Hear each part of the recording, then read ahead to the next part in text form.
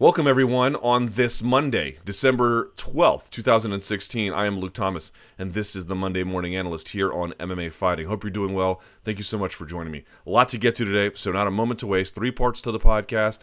We sort of give an overview of the various cards over the weekend. We take a look at a couple of things, or maybe 1 or 2 things in slides in the second segment, and we'll take a look at what's coming up in the week ahead. So without further ado, there was a lot to get to. I don't have a ton of time to get into all of it, but I'm going to get to just a few things that we have to between the 2 UFC events, and then there was a Bellator event, and there was a bit of a Glory event. So let's just get right down to that now. Okay, first things up, UFC 206. This took place at the Air Canada Centre in Toronto, Ontario, Canada. Great attendance, 18,057 for a total gate of 1.843 million. In the main event, Max Holloway defeating Anthony Pettis at 450 of the third round. First person to ever stop him. Incredible job by Max Holloway. I watched the fight again last night. He was switching stances again through combinations. In rounds, he would spend large parts in southpaw and then other parts in orthodox, mostly orthodox, but there were stretches, minutes at a time, where he would just stay in southpaw, I think taking away some of the weapons of Anthony Pettis.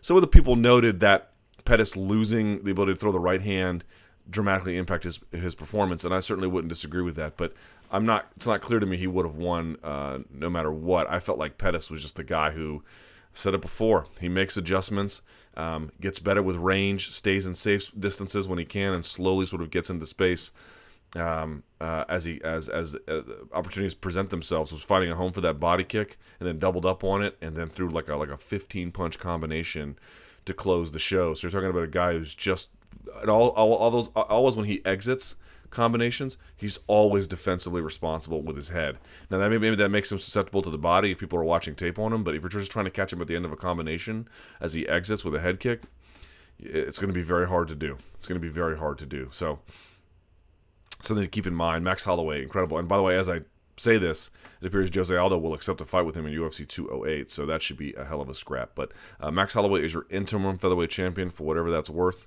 and looked phenomenal. Anthony Pettis missing weight, of course, saying he's going to go back to 155. I don't know what that means for him up there, but obviously 145 is just not a place he can reasonably say he can make consistently. If you can't make it for whatever you make of that title, it was a title fight. You had to hit 145, and he couldn't even make it with a 1 pound allowance over. So something to keep in mind. Donald Cerrone taking on Matt Brown. He wins via head kick, 34 seconds of the third round. So there'll be a week coming up where we won't have the MMA analyst, and I'm going to do it on Cerrone's switch kick to the head because he's done it a number of times now, and there's something to it. So I'm going to want to break that down. I never get the chance to do like longitudinal studies. I have to do them the weekend after, but I thought he looked like typical Cerrone. This was the first time, though, that it appeared that the size of a true welterweight gave him some issues. I'm not saying that it wouldn't have against Rick Story if things had gone a little bit differently. I'm just saying Matt Brown in the clinch appeared to have a clear strength advantage, or at least put Cerrone in a position where he wasn't nearly as comfortable as he ordinarily would be. I think on the ground, Matt Brown showing a great guard, but in the end, Matt Brown just biting on a lot of feints, taking that low stance, and that switch kick from Cerrone to the head, he can throw it in an instant. And if you're just crouched low and you get caught looking, or you're reading the offense wrong, he's going to light you on fire. Did it to him, did it to some other guys. Adriano Martins, you take your pick. He's done it. Melvin Gillard. So it's a nasty, vicious weapon from Donald Cerrone that we're going to have to take a look at. And here this guy goes at welterweight, man. He can't be stopped. Now, I think Brown has lost, 5 of his last 6, something like that. He's in a bad slump. I don't know what's next for him, but Cerrone, sky's the limit, Maybe he'll take a fight with Demian Maia. I don't know. He wants to get on that Colorado card in January. Would love to see it happen, but the guy is absolutely an elite welterweight. Kind of crazy. Benson Henderson and him had a tough fight at lightweight, and then they both went to welterweight directions, and they've had very different fortunes there. Although, who knows, maybe Koreshkov would beat Cerrone and given the opportunity. I don't know. But great performance in some ways by both guys, but definitely by Donald Cerrone. Cub Swanson and Duho Choi. He wins 30-27, 30-27, 29-28. What do you say about this? Here's what I would say. Look, we can heap on all of these praising moments. We can heap on all of these flowery language about what we saw. It was incredible. It was a brawl in every sense of the word. There was some measure of technique, I think, early on, but that largely got thrown out the window. I love it when older fighters with a chip on their shoulder come into big bouts of consequence. I'll be honest, I had slept on Cub Swanson, and you know, I thought Doo Ho Choi was just going to overwhelm him with power, and he didn't. And Cub Swanson really put it on him. And something to be said, not really for the chin of Doo Ho Choi, but his mental resilience too. I never got the sense that he was out of it. He looked a little bit frazzled at the end because he just couldn't find an opening for his offense, but I don't think he ever mentally was like, I'm quitting in here. I never ever got that sense from him, so that was pretty incredible. The chin on Choi is just, I mean, a fire hydrant, granite, oak, whatever you want to call it. Incredible. The only thing I would say is, if you're looking to, like, you know, Cub's weaknesses I think are pretty well known at this point. He's got a lot of strengths, got a lot of weaknesses, but for Choi, we're still like learning more about him. I do think that there is a measure to, like, his offensive hand speed and the rotation of his hips are incredible. His hips are so strong, right? He's able to turn them standing or even underneath. He's able to turn his hips to get his base to go a certain direction. That's not an obvious thing. He's very, very strong. I think that's where a lot of his power comes from. He doesn't move his head a lot, and he can be countered. If he can beat you with hand speed and power, you know, you don't really have a prayer. But if you can be sharp and you can counter him and you can get him backing up, he's hard to put away, of course. Even Cub Swanson couldn't do that, and Cub Swanson was landing punches on him that sent George Roop's mouthpiece into the bleacher. Sorry, I got a weird phone call. And Choi just took all of it. But I do think it's fair to say, well, there's a lot of reasons to like what Choi was doing. There's also a lot of reasons to be like, there's some work to be done. There's some work to be done. Kelvin Gastelum defeating Tim Kennedy, 2:45 of the third round via TKO. I don't know. To me, on the one hand, Kelvin Gastelum looks good at middleweight every time he goes. To me, on the other hand, he has had good performances at welterweight too. To me, I don't know if he can make weight. I certainly hope. I don't know. I don't know what his future lies. It really depends upon him and his management in the UFC. But I don't think we lose either way, provided he can reliably find a way to make weight. He has made weight a number of times at welterweight. Everyone's like, he always misses. He doesn't always miss. He misses enough where it's an issue. But there's a lot of guys who have missed weight like that, and we don't have nearly this same level of condemnation like John Lineker. There's also an open question of, did Kelvin Gastelum look good no matter what with his boxing and the fluidity of it and everything else? Sure. He had a little trouble fighting the hands in the first round of Tim Kennedy. Tim Kennedy was doing a really good job of just tight-waisting, which can be an exhausting way to compete for both guys. But the thing that got me, and I mentioned this like on my post-fight reaction immediately after the fight, was Kennedy fought Gastelum like Gastelum had missed weight. Like he was trying to weigh on him with his wrestling. He was trying to go to the body a lot. And it just wasn't having a strong effect because he was super fresh at 185. Which, again, might feed the argument that that's where ultimately he needs to stay. But a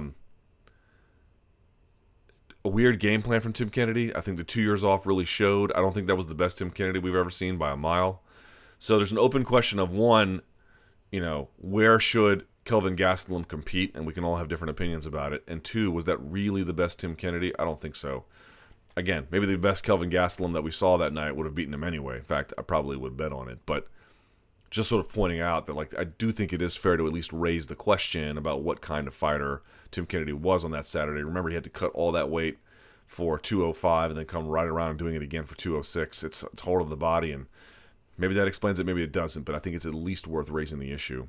Emil Weber-Meek taking on Jordan Meehan defeats him across the board 29-28. Jordan Meehan just sort of didn't have a whole lot of oomph in that second and third round.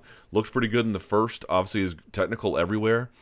To me, it looks like Meek is physically a powerful freak, but a little bit undisciplined. But he's also young, and if he can really sort of shore up some of these things, that physicality can overwhelm guys. Misha Cirkunov taking on Nikita Krylov, wins via guillotine choke, 4:38 in the first round. We'll take a look at that in the next segment. Olivier Aubin-Mercier defeating Drew Dober, rear naked choke, 2:57 of the second round. Two things to note. I thought Drew Dober's footwork was great, but he was a little upright. There wasn't a lot of head movement and feinting out, in and out and going side to side. He was going side to side with his feet, but his head never were. So when he came in a straight line to attack, Aubin Marseille was able to just crack him with the jab every time. And then, of course, Aubin Marseille in the end getting the choke. Didn't even get the gable grip. Kind of got like an X as he tried to pull his gloves together. And then you can see him engage his lats. Your lats are essentially the muscles you use to do pull-ups. Especially if you do them this way, not underhand. If you do them overhand, it's your back muscles, basically. Not the upper back, not the lower back, but that middle back, the wings, as it were. And watch his lats engage, right? That's what you need for the deadlift. You got to get your lats engaged to be able to hold the bar close to you. And you could see him squeeze it all together, man. That must have been a hellacious squeeze if you didn't even have a gable grip. You just had like an X, and you're able to ultimately get it. Viviane Pereira defeated Valerie Letourneau in the worst fight imaginable, split decision. I'm not even going to read the scores.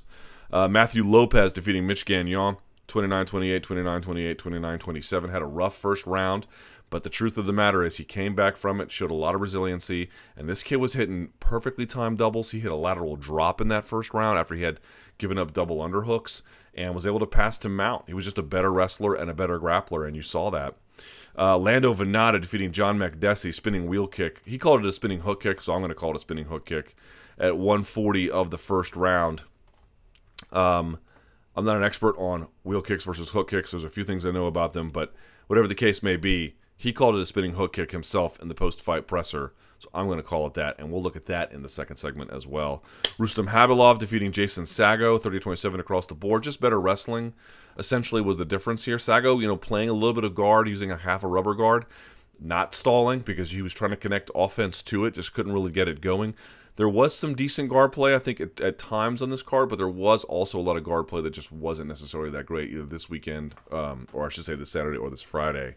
And I don't think it's an indictment on guard play all that in MMA generally, but certainly shows that there can be, the occasional bright spots, but there might be some larger questions about the level of guard play, or at least to the extent that people want to use it. Dustin Ortiz defeating Zach Markovsky, split decision, 29-28, 28-29, 29-28.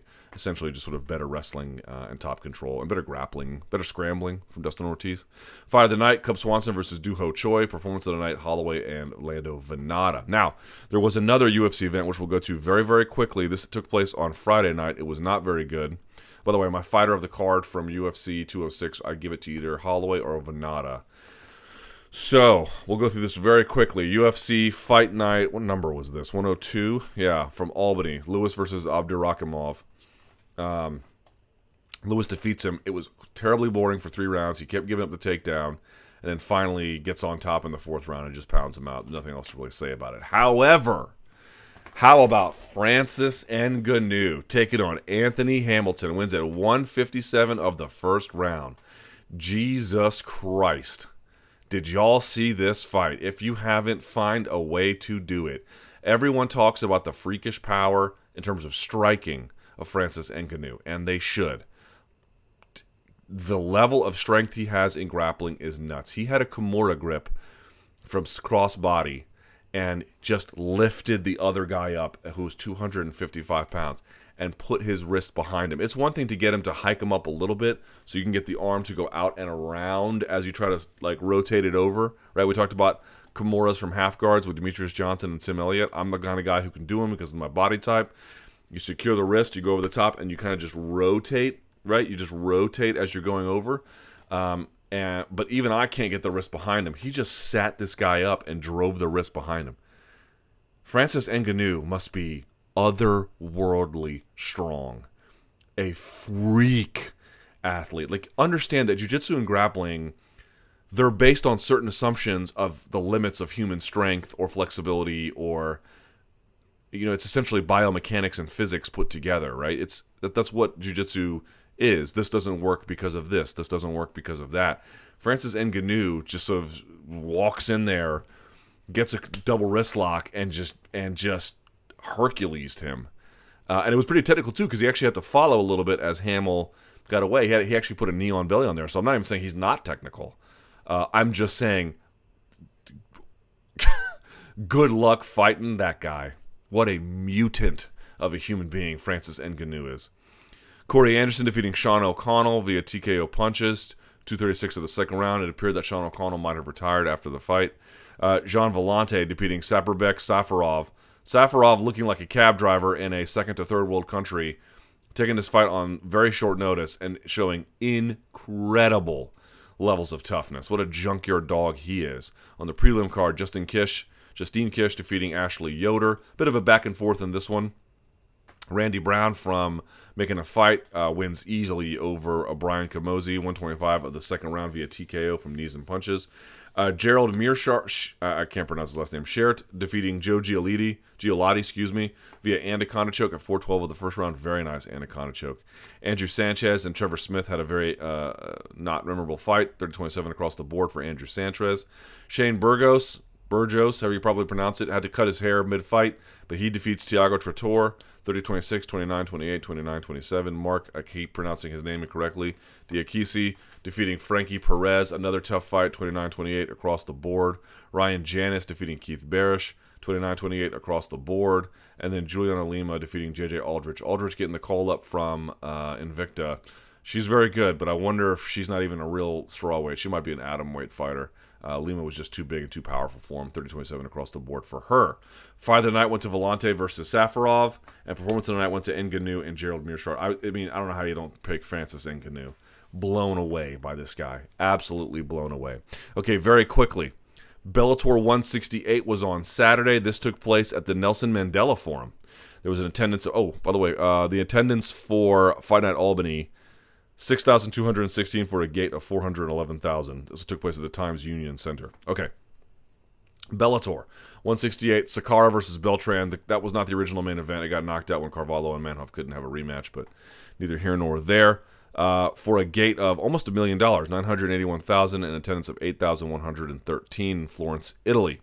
I'm not going to go through all of these, but Alessio Sakara defeated Joey Beltran, essentially just counterpunched him and caught him. Beltran used to have an incredible chin, but he has lived on it, and he couldn't even last a minute and 30 seconds into this fight, unfortunately. Goichi Yamauchi taking on Valeriu Mircea, however you probably pronounce it. This Italian kid gave him the business early, knocked him down, had ferocious ground and pound, but just really a very technically unrefined game. And Goichi was able to lock up a triangle at 3:33 of the first round. And then lastly, Ed Ruth taking the fight on very short notice. Took this guy down, passed him out, and just banged on him. Another minute and 33 seconds, and then beat him there. A couple other results on this, not worth discussing much. Clubber Silva defeating Felipe Lins. By the way, for Ed Ruth, I think this is a good thing. Flying overseas, getting a little more experience, getting your feet wet. Still seems a little bit hittable on the feet early. Likes to counter with his physicality, and there's a couple times where he gets caught flat-footed. I'd like to see him incorporate a little more movement to begin, and then go into his wrestling. But once his wrestling gets going, these guys just don't have anything for him. John Salter defeating Claudio Aniciaricchio, whatever, 140 of the first round. There were some kickboxing results on there. I'm not going to go into them. Okay. And then lastly, there was Glory 36, Glory Collision. Rico Verhoeven taking on Badr Hari. The atmosphere was incredible. It got stopped, and Rico was essentially declared the winner because Badr Hari broke his right arm, I believe. You can watch it. To me, I thought it was pretty competitive early. Badr didn't look like exactly like himself. He looked a little hesitant. In fact, it was Rico who was backing him up. Rico looked a little bit more refined, but he was getting caught. It just looked like the guy who was moving forward and being more active on offense not only was winning the battle positionally, but was just getting the other guy to just try and sneak a shot here or there. I felt like they were fairly evenly matched-ish. I mean, Rico looked better, but nevertheless, Badr didn't look terrible. But Badr's coming off, these incredible layoffs, and who knows what really is going on in his head. But I guess they're going to do a rematch eventually. Gokhan Saki apparently wants a piece now, so that should be fun. Okay, no more. With that out of the way, let us take a look at Vannata and his spinning hook kick, or whatever the hell it is, in the second segment. And let's also take a look at Misha Cirkunov and that incredible shin sweep he hit on Nikita Krylov. Let's do that now. Lando Vannata versus John Makdessi from the prelims, UFC 206, Toronto, Canada. Why did I pick this? For a couple of reasons. One, it was a spectacular KO, right? The guy goes and gives Tony Ferguson all he can handle and then does this to John Makdessi. This is John Makdessi's move, by the way. And if that doesn't tell you he's legit, I don't really know what will. But there's a couple other things about this that really caught my attention. Number one, if you look at that side kick that Vannata does, and we'll go through this fight. We're going to go through the whole fight only because it's like a minute and 20 seconds or something. But I want you to pay attention to something, not merely in this fight, but in the greater context. Lando Vannata throws that sidekick. Who else throws that sidekick? Now, I don't mean that exact same sidekick, but the point being is a lot of these Jackson Wink guys throw this thing. Carlos Condit, John Jones, Donald Cerrone, I could go on. They all use it a little bit differently. John Jones in the Rampage fight kind of used it to injure Rampage's knee. I know we all have different opinions about that, but I'm just sort of pointing out its different applications. Here, it certainly had one application, I think, both to measure, to time, and to get the process of the ultimate kick going. It's all part of the same, effort. Other guys use it as a way to back people up. Other guys get it as a way to steer people certain directions. It should be noted that front leg side kick that they do to the knee or to the hip, depending on where they throw it, the Jackson Wink guys are innovating it, and I don't think they get enough credit for it. And this is part of the guy who's leading that charge. So here we go. Let's go through these slides here and see what we see. That's the first thing. The second thing I want you to notice is Lando Vannata never really cuts off the cage from John Makdessi. I think he wants him to go certain directions. And what I think happened, and I have reason to believe this in speaking to some of the people close to Vannata, they kind of knew he had certain tendencies about how he liked to exit from certain sequences. Sometimes he would exit to his weak side. Sometimes he would exit to his strong or power side. And I think what you're going to see here is they just knew it was going to happen. Like some people were asking, was it accidental that Makdessi walked into the spinning hook kick? And by the way, that's what it was. Certainly Rogan's a black belt in Taekwondo. I am not. I'm a nothing in Taekwondo. But even Vannata after the fight called it a spinning hook kick. That's what he said he was training. That's what he said he threw. So I'll take his word for it on this particular circumstance. Also, those things are hard to call in real time. Joe Rogan knows what he's talking about, obviously. But, okay, neither here nor there. It wasn't an accident that Makdessi walked into it. That was all part of the plan. I think you're going to see why. He never really tries to cut off the cage and force him to go certain directions. He wants him to react how he normally does and even let him walk into certain ways where he thinks he's going away from the power side of Vannata, right? If he walks this way, he's walking away from the power side, but he's walking in to the spinning back kick, or excuse me, the spinning hook kick. All right, so let's take a look at these slides. By the way, this is when the fight just started. There's no clock here because the clock hasn't even come on the screen yet. So here we are. You can see him walking before the clock even started. What's he doing? Front leg side kick. And he doesn't really throw it to the knee like John Jones, almost like a stomp. He kind of just throws it to the thigh. And probably in this particular case, just getting loosened up, gauging reaction, seeing how far he can get with it, just starting things off. All right, here we are, 4:53. You can see him doing a few different things. Right, here he is raising his hands. He's going to feint as he steps in. Right here, he's going to throw the right, and he's going to catch him. And watch what he does. He exits off to the left every time. Like that. Now, Makdessi either goes back or away, depending on what happens, but it's something that Vannata did. I'm not entirely clear about why he did it. Partly was, of course, to exit the combination without being hit. That's a given. But, I mean, what else was he trying to do there? It seems like there was something else he was trying to do. And you'll see he stutter steps it and throws a right in different circumstances, but he always exits off to that left like that. I'm kind of curious to see why he would do that, but neither here nor there. Another sequence, right? Comes in, what do you see him doing? Right away, throwing it, right? And now you're going to see it again. He's going to sort of feint with the right, or feint with the left, stutter step, then throw with the right, and then exit off to his left. And he kind of backs up here because I think Makdessi saw that one a little bit earlier and kind of circled away. Just sort of showing you some of the things that Vannata is doing. But what you notice he's not doing, he's not cornering him. He's not trying to back him up against the fence. There's none of that. He's allowing Makdessi at all these different times to circle and to find open space. All right, here we go, 30 seconds in. Shows a high guard. What's he going to do? He sort of feints his different position here with his feet, sort of changes his base a little bit, does the side kick. Now, what's he going to do to follow it up? Of course, he's going to vary everything. He's going to lean in with the right hand. The right hand kind of, it looks like it lands bad here. It only landed partially. And then what's he going to do? Exit off to the left.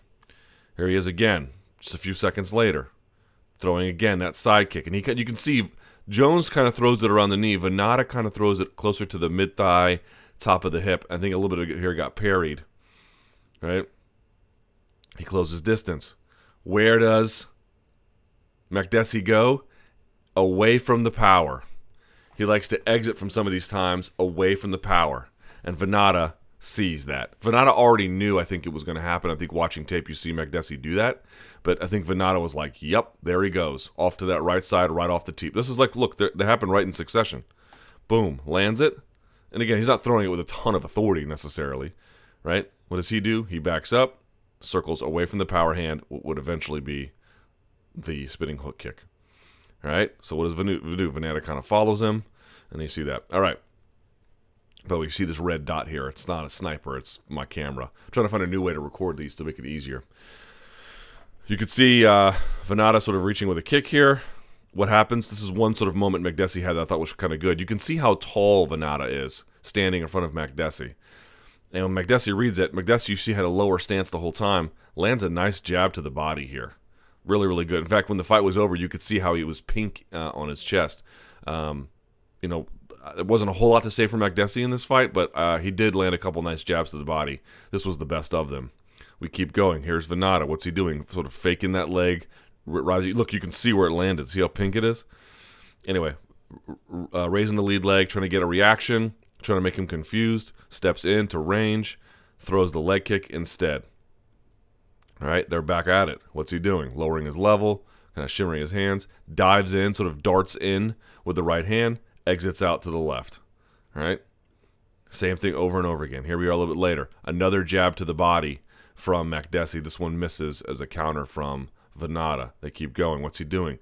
Raising that leg. He almost throws this like a question mark kick where he steps in, right? He raises it again and then almost like pivots his heel underneath. This time fires a jab. Okay, this is like the beginning of the end here. Right, does a kick, doesn't put a whole lot on it necessarily, but enough where Makdessi has to appreciate it and block it. 2 hands up on it. He responds with a jab to the body again. What's he doing? Circling away from the power hand. And there were times where he circled into the power hand, don't get me wrong, but you can see there's these clear intervals where he's doing that, stepping to the outside of the power. So what does Vannata do? Steps in, throws a jab to the body, or across to the body, I should say. Right, here we go. Makdessi does from very far away, sort of an inside kick. Vannata kind of like fakes this a little bit.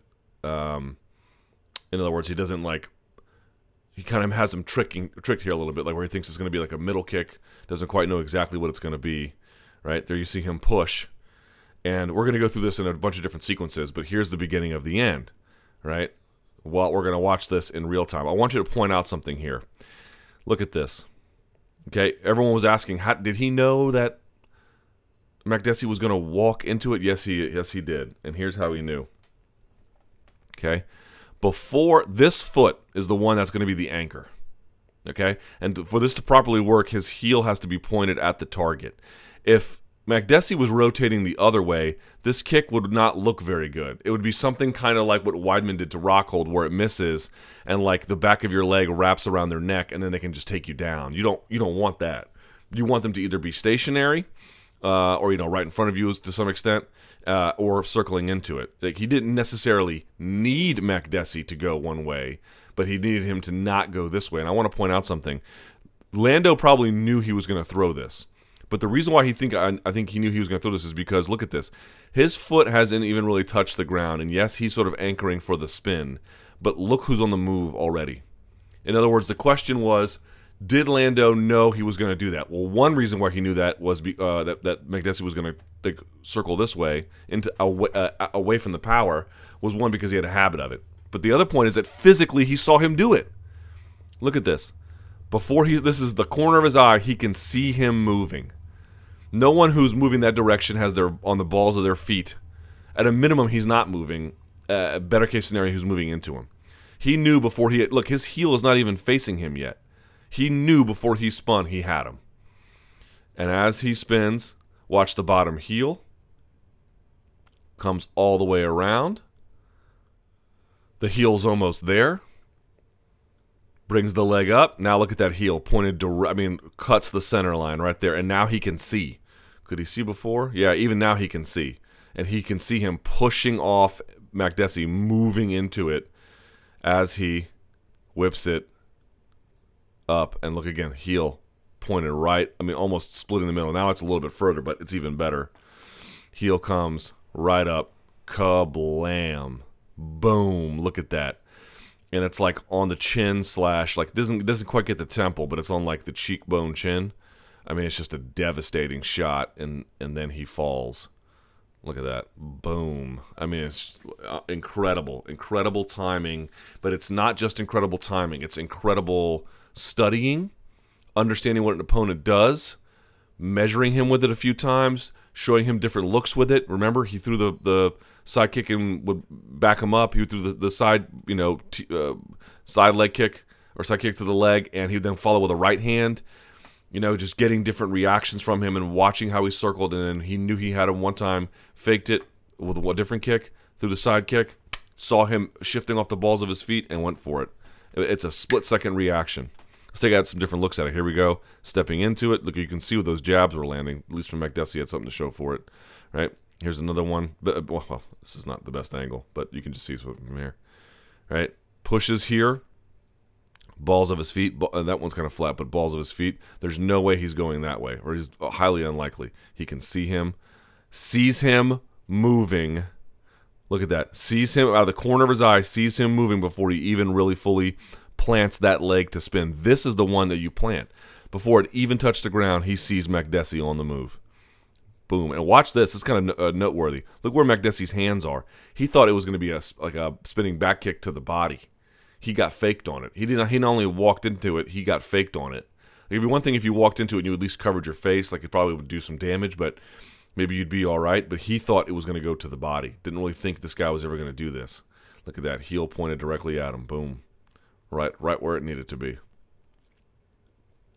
And then watch him drop. Here's another angle at it. Pushes him. Watch Makdessi. Up straight with his trunk, but sort of lowered stance generally. Watch Vannata. He sees him before he even plants on the move. Before he even plants on the move. Look at that. Heel touches. He can see him. He knows he's got him dead to rights. He thinks he's going away from the power, and he is, except he's going away from the punching power, and he's walking right into that.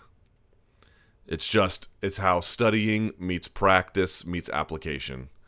It's really all that there is to be said for it. An incredible job by Lando Vannata. And it's something to be said for a guy who understands, if I give a guy room to move, which is what I need him to do, if I practice this kick, which is something I need to do, if I understand my opponent through tape study, which is something I need to do, and if I innovate off ways to use this front leg side kick, or front leg, whatever you want to call it, it's not a front leg side kick to the body or anything, but like a front leg, like teep to the thigh.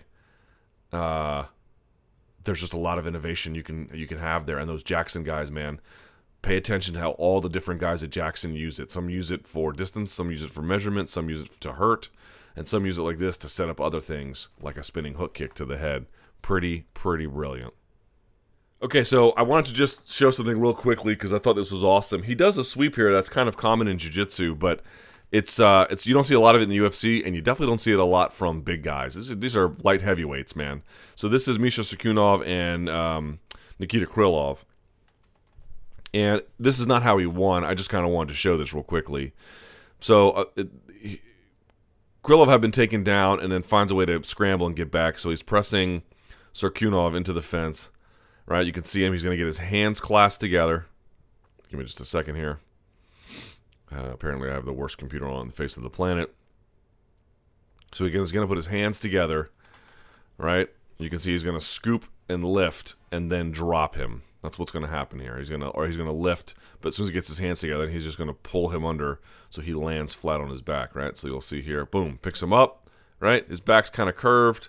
This would be bad deadlift for him, but it gets the job done. And then he dumps him right on the mat, like that. You can see him when he's going to crash as such. But as he crashes, you can see he keeps that inside hook, and he's going to put in the other one at the same time, or very near after. Now, this was interesting to me. I don't know why Krylov didn't just jump to half guard here.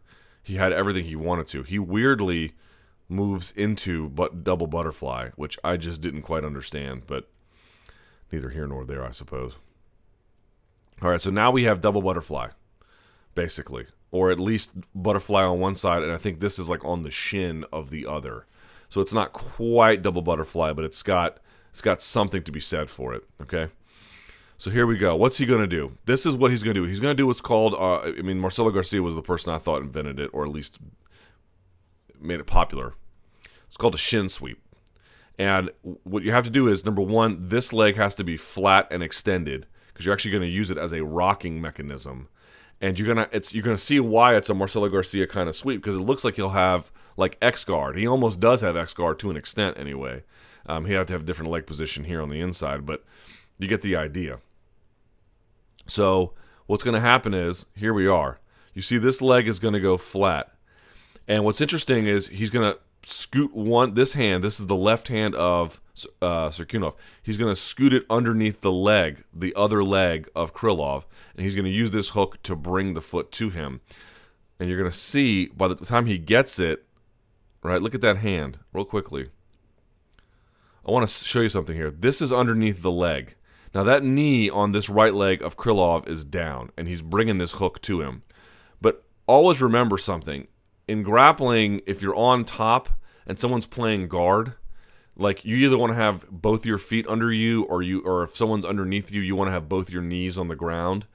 If you don't have both your knees on the ground here, there's going to be a problem. And you can see this hook is being elevated, or I should say the leg of Krylov, the left leg is being elevated with the hook of Cirkunov. He's just going to elevate them. If you've got one knee down and this one's up, you're in trouble. And they're doing something with their hooks, you're in trouble. It's just a rule of thumb. It's not like in every case this is terrible, but you don't want to. And look, he's got his hands occupied on the mat. Like, this is just real bad. So then he yanks it up to him, right? He pulls it up. You can see now, you can see this is almost like an X guard, right? Almost. He's getting underneath the leg, getting his head to the side, right? And he's going to use this hook, and he's going to grab it right around the shin, just like that. He's going to reach around, okay? He has altered his body, so there's no other hook here with this one, or I should say this leg is not doing anything. He's going to rock with this one as he pulls on the ankle towards him and then pushes out on the knee that way and then sits up. And he's going to have a hook on the other leg here if he's doing it correctly, which I haven't even verified, but he gets the job done anyway. So it's pulling on the ankle, pushing on that knee. It's not painful. It doesn't hurt you. And then this leg will help you rock and sit you up as you do it, and you'll just come right up like that. See how he pushes? He comes, and as this picture gets better, you can see head near the hip. His left arm is underneath the leg. He's still pushing, grabbing the ankle, and he sits right on up. Look at that. Sits right on up. He lets go here, and you can see he's blocking the shin. And what normally would happen is you would let this go and then pass to this side. I think he didn't want to get flipped. So he cross faces here and kind of just sort of drives the hook down, and you'll see what'll eventually happen is he'll just free that. He like swims out and frees that hook, right? And and by the way, what does he do here? He doesn't want to get rolled. Like Krylov wants to roll backwards here, like all the way through. You'll see him you'll see him use his own leg, Cirkunov, to like put behind this leg as a post. Whoop, like that. See that? So he doesn't go all the way completely over. They come back down, right, after they finish rocking. You can see under the leg here. That's what he had the whole time, cross-facing. He's cross-facing him so hard, he's making him look away. And he doesn't even have the elbow deep. I just want to point out something. Whenever you cross-face someone, it's not merely painful. It's not merely that you want to control them. And you don't necessarily have to get them to look away to control them. But the best demonstration that it's working is you're making them look away. Look at Krylov. He's looking all the way away. Pretty nasty. And then he just comes and steps out. You see he steps out and then gets his base. Real quickly, one more time just to show you what this week. You don't get a good look on one side of it just because of the way this camera angle works. So here he is, semi-double butterfly, right? What's he going to do? He's going to stick that leg out. He's going to dive underneath. He wants to get between the ass and the heel here. He wants to dig his leg underneath, and he wants to bring that hip close to his head, shoulder, or his, close to his shoulder or whatever, right?